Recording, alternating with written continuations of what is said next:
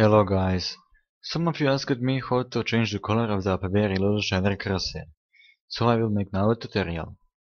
First we need to go to the APB Reloaded folder, Engine, Shaders, and look for the Crosshair settings. Right click it and press Edit.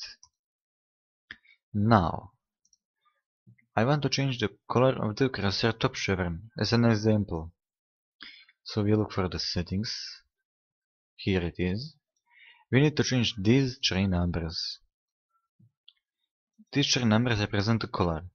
So I will provide two links to two websites which provide these codes, so you can just copy and paste them into the Crosshair settings. For example, I want to change my color to this pink. So I need to copy this color and paste it here. Now I just need to save the file and that's it. Happy hunting!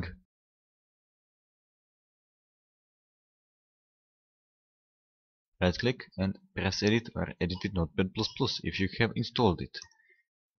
Click it. Now, fuck this shit.